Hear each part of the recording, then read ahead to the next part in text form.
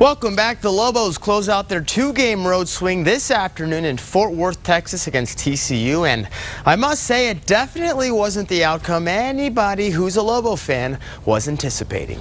New Mexico fell earlier this week at Colorado State. The Horned Frogs, like the Rams, are undefeated on their home court. For the Lobos, it spells trouble as New Mexico played from behind for the majority of the game. In the first half, this game was a seesaw affair. Lobos picked TCU's pocket, and it's Jamal Fenton finding A.J. Hardiman for the jam. It's 21-20 Lobos.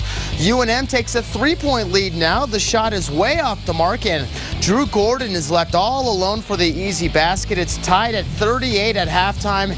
As for the second half, it belongs to the purple. Knotted up at 48, Conald Crossland throws it down off the miss. TCU goes on a 10-0 run. With 3 minutes to play now, TCU puts this one on ice. Up 8, it's Craig Williams hitting the three-pointer, the big fella. You know it's going to be a bad night when that guy's hitting threes. The Lobos lose by 19 points. 83-64 is the final. They fall to 22-6, 8-4 in the Mountain West. Check out that body language. That is not good. They are now tied with UNLV for first place in the conference.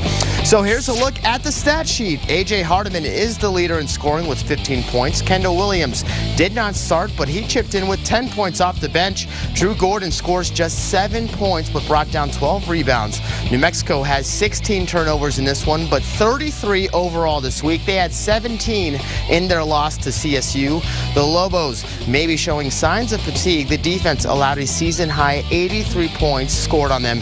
TCU had 6 different players with 10 points or more. That's not going to get it done.